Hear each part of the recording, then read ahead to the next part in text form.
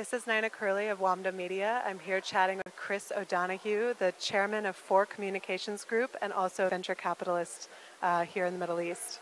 Chris, how are you? Great. I've really enjoyed the Media Summit. It's been very interesting catching up with old friends and seeing what new trends are developing here. Cool. When it comes to new trends, we were chatting earlier about the potential rise of women in the workforce. What are you seeing when it comes to the companies that you invest in and the role of women? We have offices in Abu Dhabi and Dubai and Oman, and we're opening up in Qatar. And our preference always is to hire local talent. But it's very difficult out here, partly because there's a lot of competition, and secondly because we have some very demanding challenges for our staff, and the training that we're able to give people requires a commitment from the staff.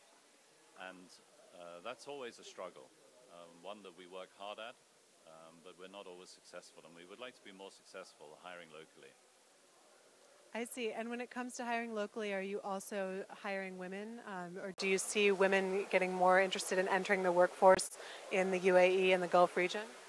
There's a huge talent pool here. Over 50% of the university graduates are women in most of the Gulf countries. And we see that as an untapped resource.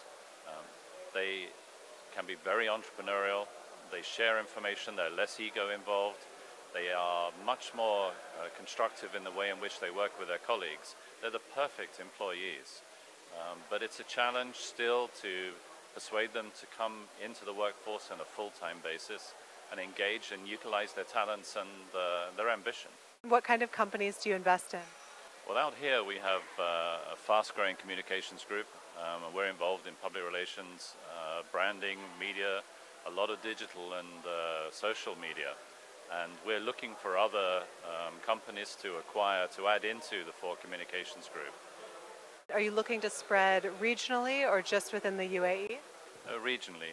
Our next office will open in Qatar in the first quarter of next year. And I think after that we will look at Saudi. A lot of the same material, the same values, the same commercial opportunities exist for our clients across the region.